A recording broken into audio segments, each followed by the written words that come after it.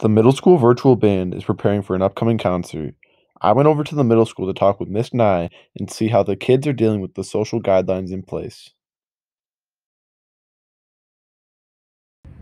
So up until about 2 weeks ago, New York State guidelines required that all musicians play 12 feet apart, whether they're singing or they're playing. So we have had to space the students 12 feet apart from each other. Percussion is 6 feet because they're non-wind, so they could be 6 feet together.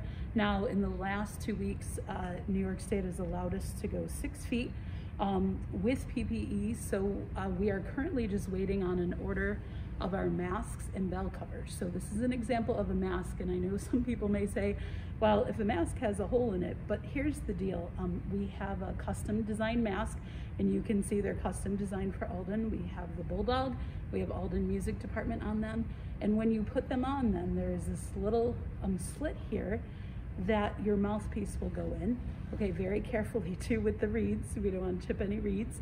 And so the students, when they put the mouthpiece in their mouth, then this flap comes over and it actually creates a seal that allows them to be fully protected with their masks on. And then this is the second step, is a bell cover. So this would be a bell cover for a saxophone or a trumpet.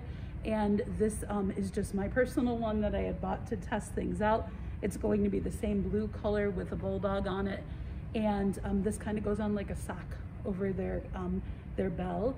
And these two things together will really help reduce anything.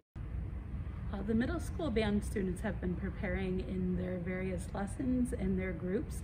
7th and 8th grade are still rehearsing by cohort. So what that means is that we have a certain part of the band on like Monday, Tuesday, Wednesday of one week, and then we'll have another part of the band that will rehearse either Thursday or Friday. So that makes it a little difficult because we don't see that full band together ever.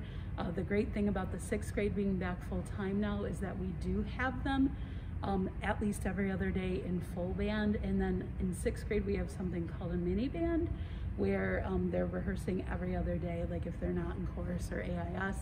And it's been really, even in just this 1 week I've had them, I noticed the progress they have been making as an ensemble. So it's really good. So between lessons and the regular band rehearsals, that is how we are preparing for this next concert. Our last performance we did virtual recording was for Bandorama, which was at the end of March. So we started bringing on some of these new pieces. For some sight reading activities, I had been bringing some of these pieces that they're going to be performing. So some of them maybe a couple months, but most of the music only has been prepared since the end of March.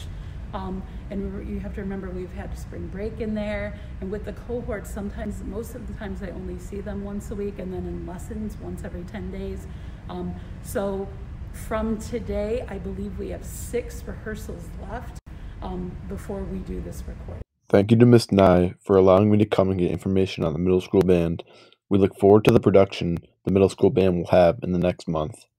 This is Nate Turnbull reporting for Wax News.